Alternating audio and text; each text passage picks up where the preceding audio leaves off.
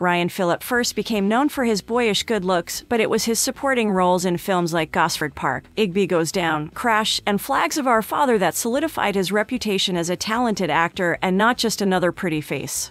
He's led a pretty interesting career in life that most people don't know enough about. So, here are 10 things you might not know about Ryan Phillippe.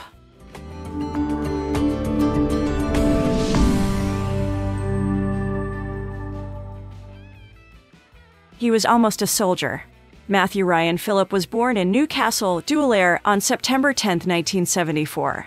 During the Gulf War, he almost joined the armed forces. He told Entertainment Tonight, "Out of high school, I didn't have a ton of options because my grades weren't the best and I didn't come from money. When I graduated, it was around the time of the first Gulf War and I did go and sit in a recruitment office and got the t-shirt and everything." While his friend who went with him to the recruitment office ended up serving in the Gulf War, Phillippe instead moved to New York to become an actor. He is a former soap star. His career did not begin with him starring in films. He landed his first professional acting gig at the age of 17 on the soap opera One Life to Live. He played Billy Douglas, the first gay teenager on a daytime soap opera from 1992 to 1993. He left the show because of disagreements with ABC about his character's development and then moved to Los Angeles to pursue a film career. He threw up while filming a scene for Cruel Intentions. You may remember that Ryan Phillippe starred in the 1999 film Cruel Intentions. The actor had no problem filming the dark material, as he told the movie's screenwriter that when you break down the movie, it is really about Sebastian wanting to have relations with his stepsister in a way that would make most women cringe. When he was filming the breakup scenes with Reese Witherspoon's character, he actually vomited on the set, and the director made the actors film the scene until he got the footage he needed. It must have worked, because the scene turned out great in the version that made it into the final cut of the film. He almost cast in Star Wars. He was up for the part of Anakin Skywalker in Star Wars Episode II: Attack of the Clones. He made it pretty far, even meeting with George Lucas and Natalie Portman. About his screen test, he told MTV News, "I think it was sort of an age thing in their mind.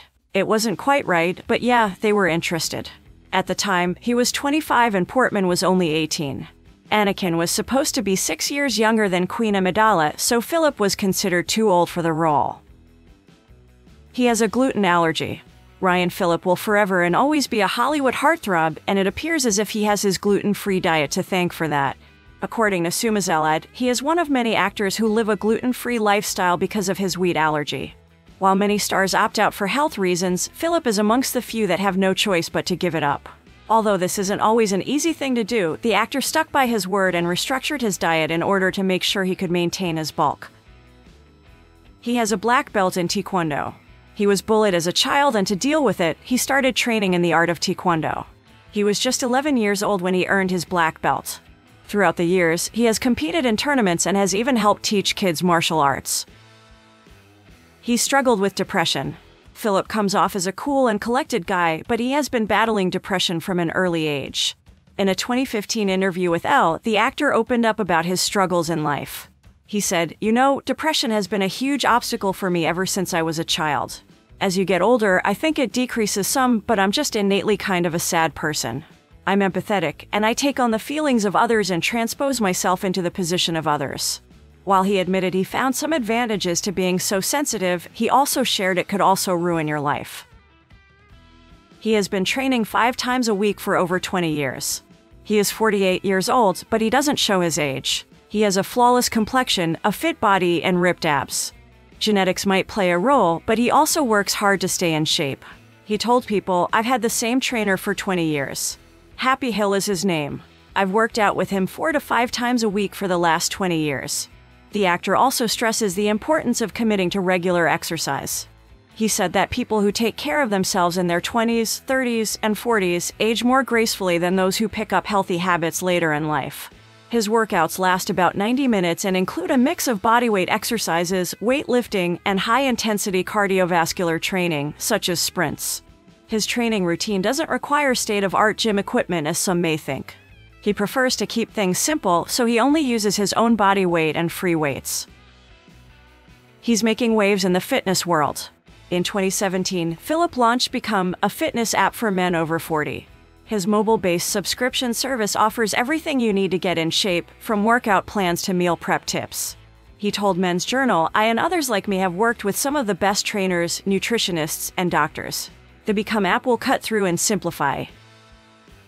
He's also a producer, director, and screenwriter. Phillippe isn't just an actor, he's also a director and screenwriter.